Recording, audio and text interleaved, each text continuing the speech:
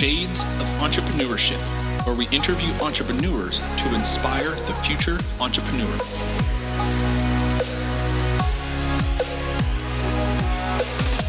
I'll be your host, Mr. Gabriel Flores. So grab a drink, sit back, relax, and enjoy the show.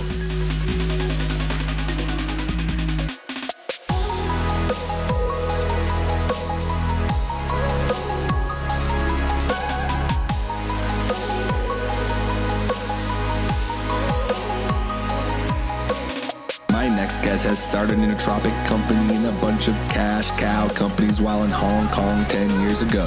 Now he's the host of CEO Wisdom, the podcast, and the founder of Charles Cormier Coaching. Please welcome Charles Cormier.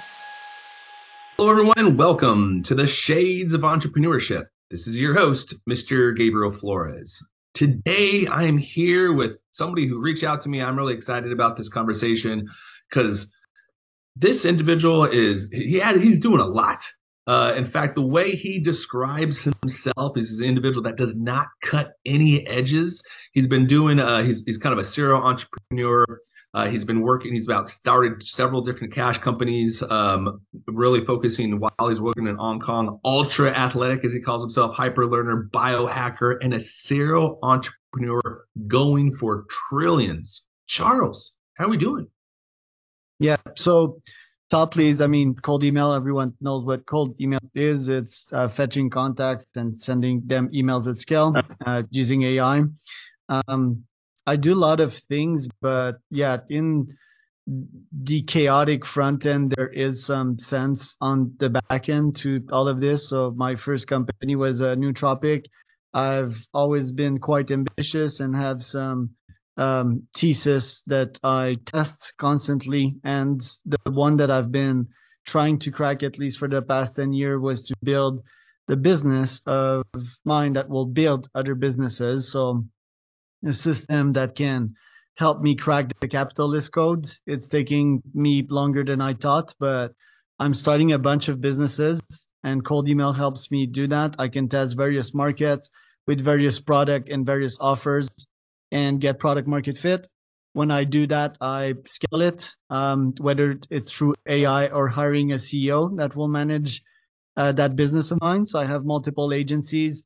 The cold email still, probably the main one, but I also do podcasting as a service. I do mastermind as a service. It's all productized services, most of which generate at least 20K MRR. And then once we reach that point, we hire a CEO, try to reach 100K MRR and eventually $1 million per month. So that's basically what I do. I have an ecosystem of businesses and slowly but surely growing my empire 1% a day. Now, you mentioned for the listeners at home, MRR. What is it? Yeah, it's monthly recurring revenue. So it just makes sense to build your businesses on monthly recurring revenue because the classic model is, there's various levels to it. First, it's selling your time, right? That's probably the weakest. At this point, if I'm selling my time, it's nothing under 5K an hour. Most people very much undervalue themselves at like 50 an hour, as consultants. So you don't want to do that. If anything, you want to sell your energy, pieces of your knowledge, for example, make a course and sell that at scale. Then once you're done selling your time, you do packages. So you have packages on your website. I will do this for that price. At this point, you're selling your energy. The best is, well, in my opinion, and in many other successful founders, to sell something that's recurring, that comes back to you on a monthly basis. Why? Because you're always forced to deliver a better product on a monthly basis so that you can get the renewal, right? And it forces you to improve 1% better on a daily basis. And eventually you can have a very competitive product and acquire a good part of the market. Now, one of the things you mentioned was product market fit. I actually wrote about this recently in the newsletter. How do you get it? What is it first, and how do you get it? Yeah, there's various definitions. I believe the most classic definition is like getting $1 million as a company. That's when, in less than a year, that is, because you can take forever to get that. But to me and to many, like once you're done with the numbers part, it's a gut feeling. Because on my side, I've launched more than 1,500 sequences, and let's say that probably 1 to 2% of these were major product market fit. So much so that I decided to build businesses on these and really invest more of my energy token in these. So a product market fit in my field, it's basically launching a campaign targeting someone with some specific offer. If we take mastermind as a service, for example, targeting coaches and consultants with that, people want to build their own masterminds with existing clients, right? It brings insights, it brings accountability, it brings emotional support because it's really lonely as a founder or CEO. So you just reunite 4 CEOs in a room. Just that people don't know how to do that. They already have their practice, but they need help in finding these members, defining what the mastermind's about. And they're just anxious, like people, when they don't know, they fear, and fear sells, like that's business for me. So I send them an email. Let's say it's called the Gabriel Flores Mastermind. That's the title of the email. And you're like, oh, that's interesting. I haven't thought of that. Maybe I could start my Gabriel Flores Mastermind. And you will respond to me. Then I'm sending 1,000 emails per day under that campaign, right? If I get a reply rate that's around, let's say 2.5%, that's 25 responses a day. That's a lot. And let's say that half of these will be positive, right? Hey, Charles, send me more info about the mastermind as a service. That's 10 responses per day. That's probably what I get, by the way, for real, on the mastermind as a service. So when you get 10 positive replies a day, that's already a very good sign that you're onto something, that the market needs what you want. So that basically, to answer your question, it's the market that speaks. At this point, I have my opinions, but I don't care. I don't get rich by having opinions. I get rich by having my opinions validated by the market. And then obviously we look at the close rate. Does this product close? Is the close rate higher than 15 to 20% in this market? That might seem low. Historically, close rate was 30%, but yeah, we're in a down market. And finally, how can I get paid, compared to my other businesses that I run? Mastermind is a service. Right now, it's 1.5K a month.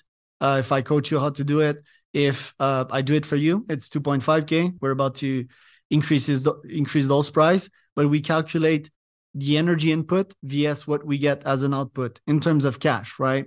So there's various definition, and then I could add one last on top of it, and it's ikigai. Do I have fun doing that on my side? Is it a passion of mine to help people reunite, aka CEOs, right? Reunite in one room and talk about their business, their goals, make them accountable and support them. And if I check all of these boxes, to me, that's a product market fit. It's a business that I can potentially scale. Now, scale doesn't last forever. It needs to stop at some point, but yeah, I'll still give it a shot, and I'll squeeze the orange to get as much juice that I can in the next couple of months. Now, how do you kind of go through the process of, you mentioned you kind of sending out newsletters and the market kind of speaking to you. What all mediums do you use? What avenues do you use to kind of connect with your customers? It's 95% cold email, because it's so powerful. I pay a tool called Apollo.io. I paid $100 a month. That grants me 10,000 contacts. And I have gazillions account on Apollo, meaning that, yeah, I probably get somewhere around like 200K contacts a month, right? That new contacts, right? And I already have an existing database. There's already emails that are being sent on a daily basis. I have evergreen sequences that just never stops. Meaning that bottom line, I send a shit ton of emails on a monthly basis, and I don't pay much for that. Yes, if I would invest that money into LinkedIn or into other channels, so at least 90% of my 120 meetings that I get per week are generated through cold email. I started doing what I know as well because I own multiple agencies over the year. For example, remarketing is a good one because everyone that visits my website and show some love, show that they were attracted by my offer, they will re-see my ad over and over again. So I'm investing a bit more into that. and I'm looking into more channels. But cold email is so hard to max out, right? Because in Apollo, there's also LinkedIn outreach in there. So it's like cold email on day one, LinkedIn outreach on day three. I'm also looking to calls because I own multiple call centers back in the days, but I don't believe calls scales as much. So I wouldn't recommend that one. But for folks listening, and that is pretty wide, but even if you're low employees, if you're high employees or low revenue or high revenue, cold email, like most people just do not use it enough. They're scared. They think it's illegal. They think it will ruin their reputation. They think they will get in the spam, which is right. Which is why I help people scale their campaigns. But most of them are misconceptions, and I would encourage people to try at least a tool like Apollo and cold email the shit out of everyone, get a couple of fuck offs, and improve their approach in the process to, just get that 100 meetings a week eventually. Now, 100 meetings might be a lot for people. What you might do at that stage is just filter out people, right? Like out of 100 responses, you take only the 10 best. And yeah, it's a beautiful system. How have you continued to improve? Because one of the things you mentioned was you got a couple of fuck offs. How did you improve it? How did you kind of get to that turning point where you got a little less of that?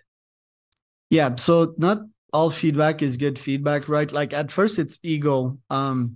It's good to have an ego because it pushes you to want more in life and constantly improve myself. But me personally, and I think most people are like that as well, as soon as they get criticized, we feel it in our core and it just feels like shit. If someone tells you like, oh, your email is bad, you're a fucking idiot. Yeah, it just feels bad. But I have a trick for that, and it's called exposure, So, and that's the beauty of scale. The more you get exposed to hate and feedback, the more you can take it, and the more you can take it as a seed, and eventually that seed will grow into a tree. So obviously sometimes there's a lot of anger, right? Like even if you do ads or anything out there, sometimes people have very bad days. And when they see your stuff, they will just hate on it. They will spit out venom, I mean, I don't know, their child is sick. They just got divorced. And that's the real reason why they have all that pent up anger, but they send it to you. So when it's that, I mean, you might find a gem or two in that sort of feedback. Most of it is just like pure hate, and there's value into that because it makes you more patient, but you just extract some of it. And let's say that I don't get much hate nowadays because my emails are quite good. But let's say that I get 3 times a day, like, hey, I didn't understand your offer.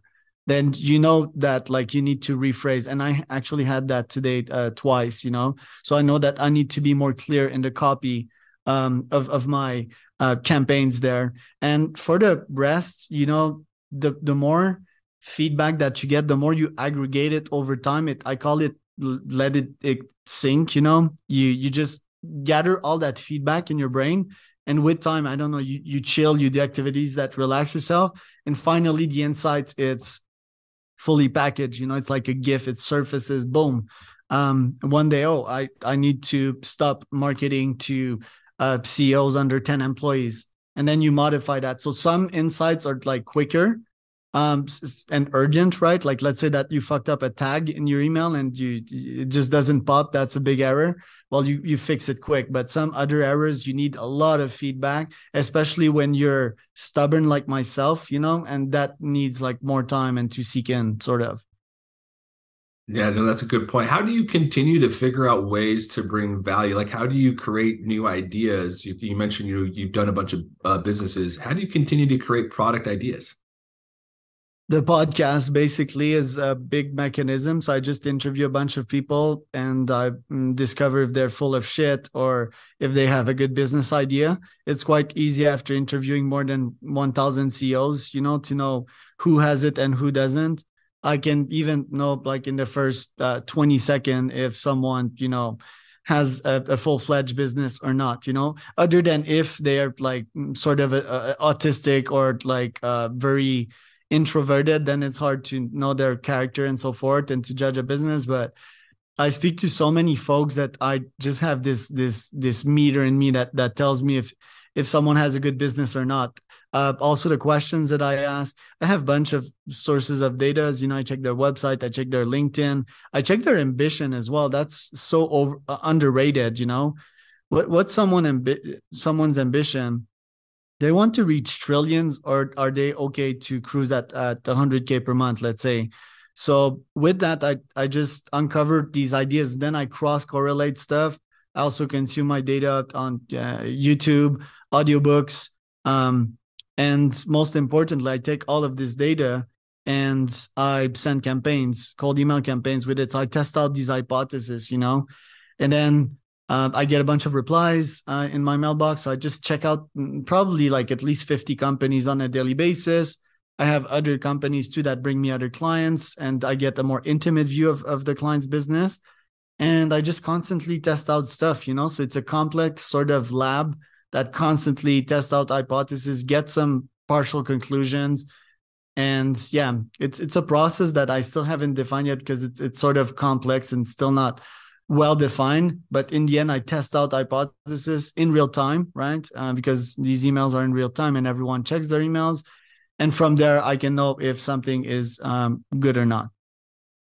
Now, what kind of tactics, what measuring tools do you use to test your hypothesis? Yeah, Apollo for the cold email. So can I share my screen, or Please, are you going to publish that on YouTube? I can if you want me to, yeah. Yeah, let's just allow me to share my screen, and I'll show you some systems there. So folks, this is actually a great opportunity as well to let you folks know that, hey, we do have a YouTube channel. So please make free to check out the YouTube channel. And then you can also go ahead and check out the Shades of E on YouTube, and you'll be able to actually see these video clips as well as reels. So that's a great little plug there. Charles, let's see it. Yeah. So, okay. Apollo.io, right? Let's see what account that is. Yeah, so that's a client's account. So I need to log out of there. Apollo.io, guys, basically $100 a month gives you 10,000 contacts, and it's a cold email tool. Right? A lot of people ask me, what's the difference between this and HubSpot or MailChimp? These tools, they don't accept cold email. You really need to use a tool like Apollo, connect it with SendGrid, which is super important. SendGrid is $20 a month. That will allow you to reach email scale. So to your question, I just go in my sequences, and there you'll see my trove of chaos and magic to me, which is like all the campaigns that I deployed. It takes a good time to load because there's so many in there. But as you can see at the bottom, there's 374 campaigns on this account. I have multiple, and there's multiple tests going on here. A lot of it is like the podcast, right? So basically, you can see here private equity podcasts, for example, government nonprofits, So I get my data by talking to all of these folks, and I get more ideas, and then I start campaigns on Apollo again to test out these ideas. AI agencies, some are direct offers like, hey, do you want to start your podcast, and so forth. As you can see, all the open rates are pretty high, and the reply rate, everything's over 2.5%. So I get lots of responses, and you'll see some bigger campaigns, with a lot of contacts added. Let's take this one here, CEOs, 4.5K active. So this stuff, it just scales. And then I get like all these replies in my mailbox, like not interested. This guy here is like, yeah, share me the details. So what I do, I just reply here and modify his name, and I send, so that's the offer of the podcast funnel. It's a big email, but I've A/B tested and people like that. I also mention my price upfront in these emails so that people don't waste my time, because I've got I'm in a specific situation, right? Like most people, they need to follow up. Most people, they don't mention the prices because they really want to talk to people. Me, I'm overbooked, like my calendar looks like this here. And my calendar takes time to load because it's just craziness. It looks like this. That's my average week. So basically, I don't want to speak to folks that are not sure, like of my prices and so forth. Like, I just want to get it over with. So to answer your question, again, everything is super centered on apollo.io, and just the search feature so that folks can understand here. Let's say I want family offices, right? CEOs of family offices. Well, here I already made up a search. I just click on it, and the title will be CEOs, will be founders, and then I can use the keywords, and I can basically research anyone anywhere in the world for that regard. So yeah, that's my little laboratory here. Wow. Now, folks, if you're not going on the YouTube, just to kind of give you a quick rundown, this is basically a quick, Apollo AI with SendGrid basically is a nice tool to use to send out mass amount of, campaign emails. You'll actually get your click-through rate, your open rate, your spam rate, reply rate. A great way to kind of, as again, to Charles's point, it really is, cold emails. I used to work in the real estate, used to do cold calls, and you get a lot of, get out. Well, who the hell are you? Stop calling me. I don't need to talk to you. Who doesn't have a realtor? To Charles' point. So you never know if they had a good day or a bad day. Not sure. We're just trying to get to and that's fine. I'd rather get to a no faster, or because it lets me to get to the next call to get to the yes, right? So the sooner I get to a no, then the sooner I can get to somebody else who's actually gonna give me a yes. Now, Charles, what's the goal? What's the next mission? Where are you gonna? What's the next 5-10 years look like? Well, they look interesting for sure. What I projected for myself, haven't reached it because they're moonshot, but I think I've reached probably 80% of what I set for myself. So life is interesting, right? Life will not give you exactly what you want, but will give you a version of it. And again, you can A/B test that system and try to hack it, which will still be my goals. Hopefully, I'll be done with this business that will create other businesses and crack capitalism so that I can focus mostly on general artificial intelligence and longevity, aka not dying, in terms of businesses. And yeah, to your audience, I mean, there are folks that are starting their businesses. Apollo, I mean, is super duper cheap. I'm affiliated with them, but obviously I won't get any money from that. I won't send you even a link. Just try this tool, or even cold email. If you have a Gmail, you can start cold emailing, just that you can't do it at scale, else Gmail will ban you. So if you're in business, send a couple of these emails, get these deals on. That's always a priority when you start a business, especially if you're bootstrapped. It's to get these clients, get this feedback, get this data.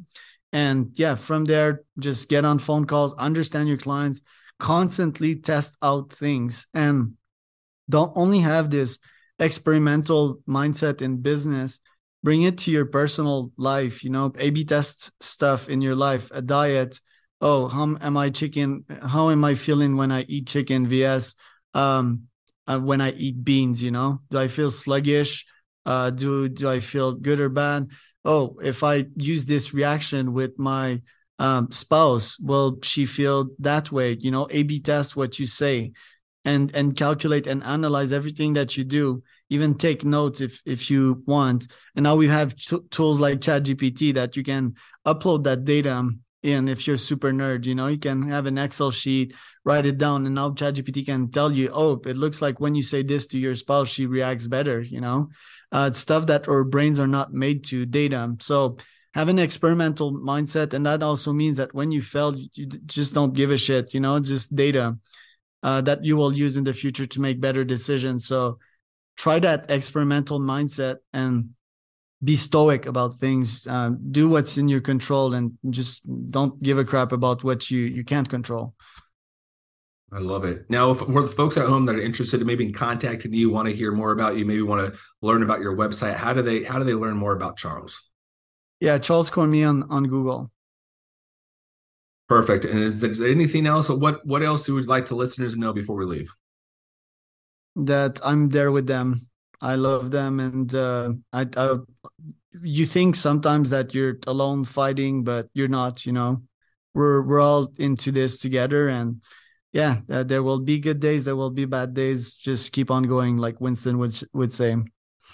I love it.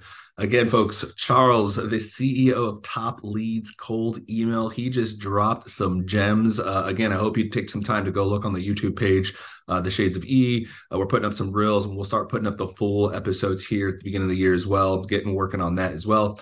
Charles, thank you again so much for your time. Thank you again for all of the help you've given me in my professional life, as well as things you're giving the audience here. I really do appreciate your time. I'm going to let you get back to it with that insane schedule. So thank you again for your time. Enjoy the rest of the day. For everybody else, thank you and have a great night. Thank you for tuning in to the Shades of Entrepreneurship. For more information, please follow the Shades of E on Twitter, Instagram, Facebook, or visit theshadesofE.com.